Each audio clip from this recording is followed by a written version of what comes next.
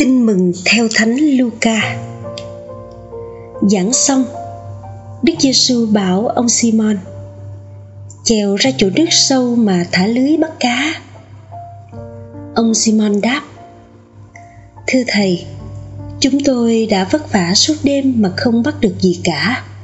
Nhưng vâng lời Thầy, tôi sẽ thả lưới. Họ đã làm như vậy và bắt được rất nhiều cá, đến nỗi hầu như rách cả lưới.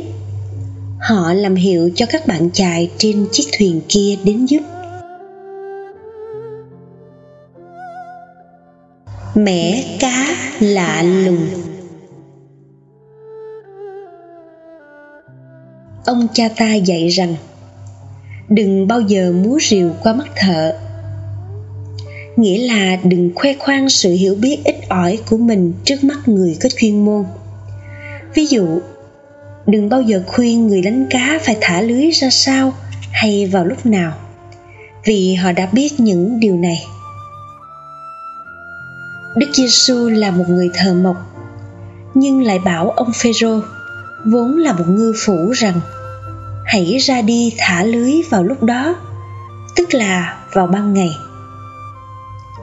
Chúng ta biết rằng để bắt cá, người ta thường thả lưới ban đêm, và hơn nữa trước đó, chính ông Phê-rô đã vất vả cả đêm nhưng chẳng được gì. Thế nhưng Đức Giê-su bảo ông hãy đi thả lưới. Phải chăng Đức Giê-su quá khờ dại, không biết lượng sức mình? Không, không phải thế.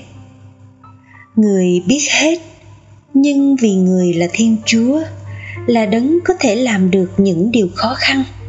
Vì thế, người vẫn truyền cho ông Phê-rô thả lưới, và kết quả là thu được rất nhiều cá.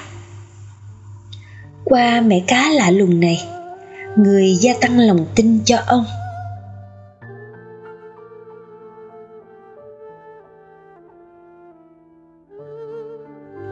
Lạy Chúa Giê-su, xin giúp con luôn tín thác vào Ngài. Amen.